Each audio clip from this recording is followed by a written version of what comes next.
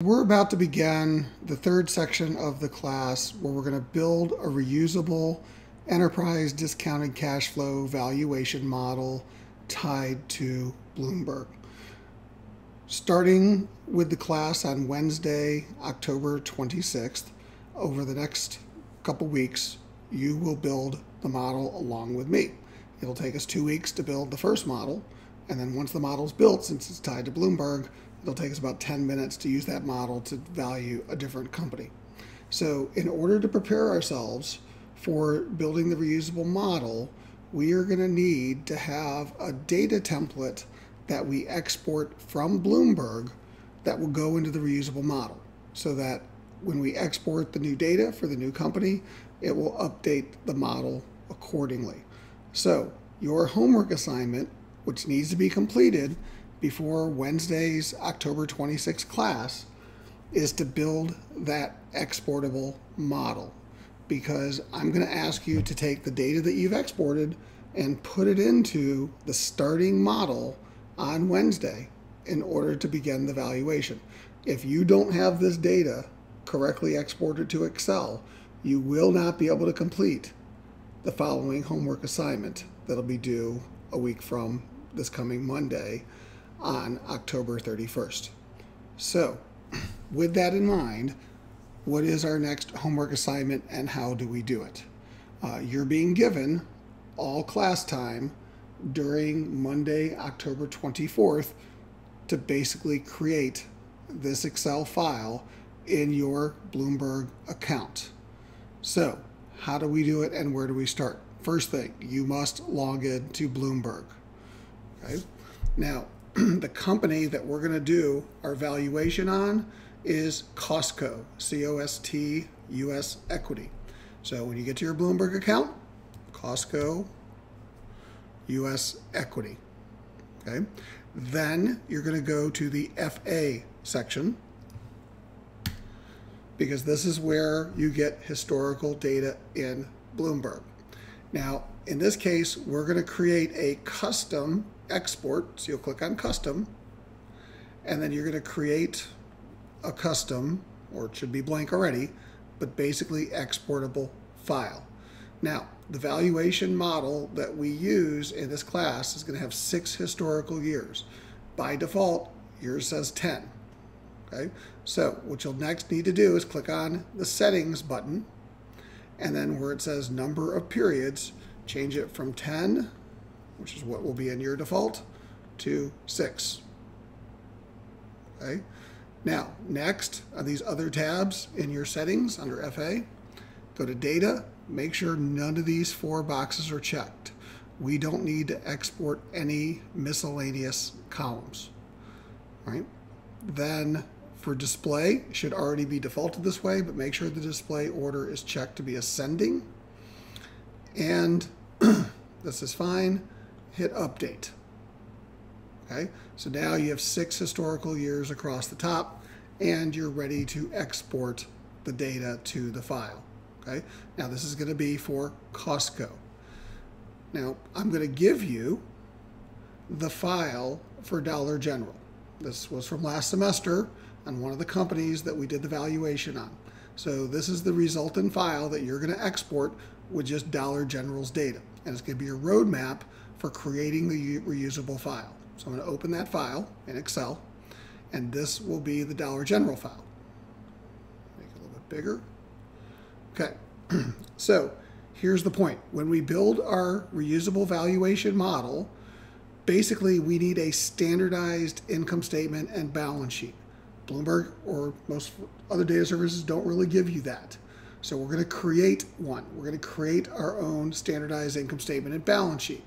Well, in order to do that, we're going to use Bloomberg to get the raw data. So here's all the raw materials for our standardized income statement and balance sheet, which will be built into our enterprise DCF model. Okay, so if we have this raw material, and it's very important that you have every one of these rows going down to row 80 in this exact order for these 6 years. Otherwise, the model won't work that we're going to build starting on Wednesday. So this is the format that the data needs to be exported in. these exact fields, these exact rows. Okay, 6 years of historical data going from left to right. Again, this is the recipe I'm giving you for Dollar General. This is the template that you're going to create and export for Costco. Now, one other thing, when you export the data, you'll notice up here goes column A, column C. Column B is hidden. Bloomberg, for some reason, auto hides it when it exports the file. So if you select A and C, right click, unhide, column B will be made visible. Okay? And column B is very important to this homework assignment, because as you build this reusable file, a couple things about Bloomberg. Column A is what I call the friendly name. Okay? So that's the field in the database that can change company by company. So for example, a US company might call it revenue, a UK company might call it turnover. Okay? Column A is the label. Column B, the hidden column that you just hid in the Dollar General file, that's the actual database field name in Bloomberg. That never changes. And that's what we're going to build our reusable model off of, column B. Okay? And so basically revenue is database field name, sales underscore rev underscore turn. Okay? And so essentially what you're going to do is you're going to basically come here to this file, move it over to the side a little bit, and where it says enter field right here, you're going to type in that database name. Okay? Now, if I click on it and copy it, go to enter field and paste it, then the first item that shows up will be revenue. I select it. It adds it to my custom template. I verify it. Hover over revenue, pop-up box pops up, Excel field ID, sales underscore rev underscore turn. Okay? We're going to repeat the process. All right? Next, cost of revenue. Now I'm going to use this field, but to show you what you shouldn't do, if you start typing in cost of revenue, type in the friendly name, there's lots of cost of revenues. How do you know you're choosing the right one that matches this database field name? You won't. You hope you get lucky. So instead of typing the friendly name, you type in the database field name, or if you want to be quick about it, copy B7, go to enter field, paste, hit enter. Once again.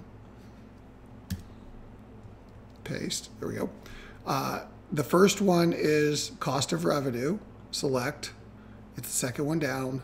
Hover over. Verify. This is a process you're going to repeat 78 more times. Okay? You're going to put every single one in this exact order that is in this template. If you don't do that, then when you export the data, you'll have a broken model and you won't be able to complete any future assignments. So you need this exact template with these items in the exact order that is saved in your Bloomberg account. That is your next homework assignment, and you have to complete this homework assignment before the Wednesday, October 26th class. I'm giving you time on Monday, October 24th to do this in class.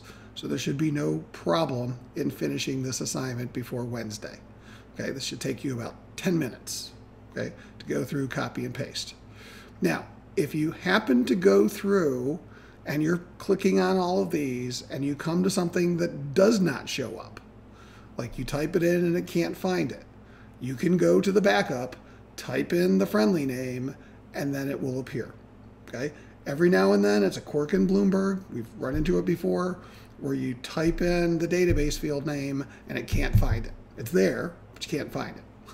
And so the way that you find it is you type in the label that's in column A, select what's in column B, and then verify.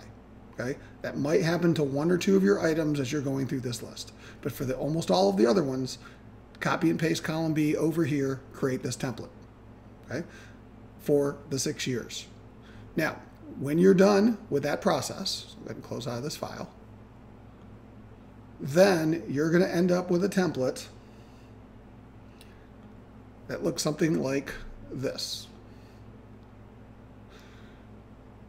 Okay, so this is my template that you're basically going to replicate that has all the data in it. Again, this is now Costco's data. You have in your Excel file the data for Dollar General. So in just a second, we're going to export this data. Okay, but before we do, make sure after you get down to this last one, you type in deferred compensation, long-term liabilities, save your template, and then it'll put it on this menu bar. Okay, now I got a lot of templates here. Mine's called model, but save it, call it something like model that you will remember because you're going to be using this a lot this semester. Okay, without this template, you won't be able to do any of the valuations.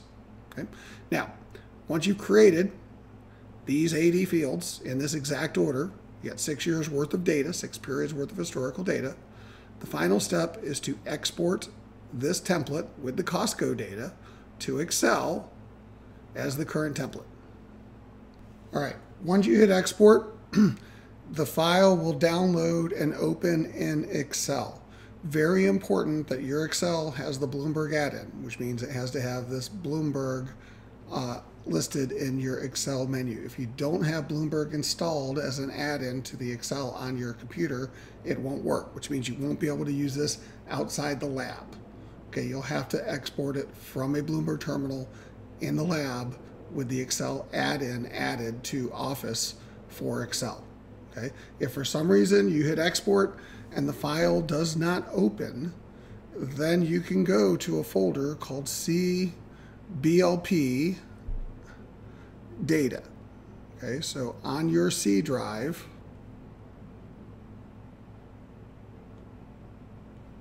this PC, there's a folder called BLP, which is where Bloomberg's installed, and it exports these files to the data folder.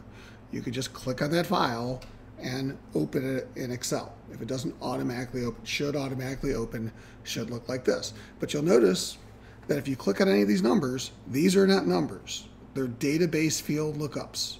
So that's the point. This is why it's a reusable file. Every time you open up this Excel file, it's going to basically pull the Bloomberg database in real time and download the company you've selected and its most recent data.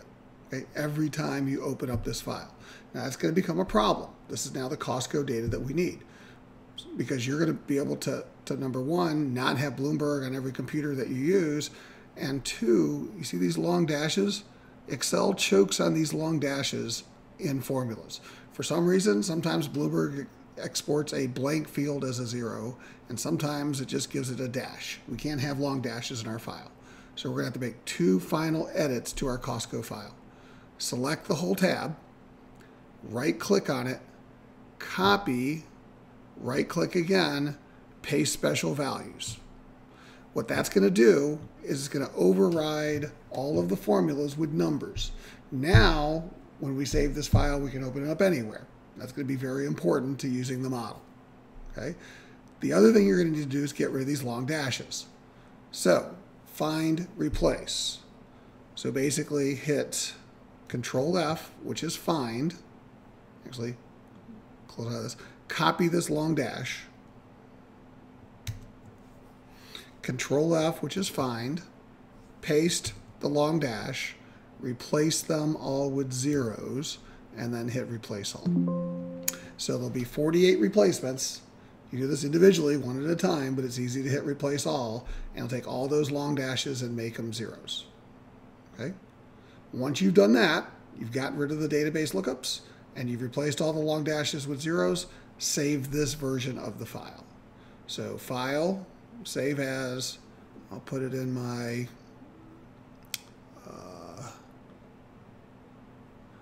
data folder, or my downloads folder.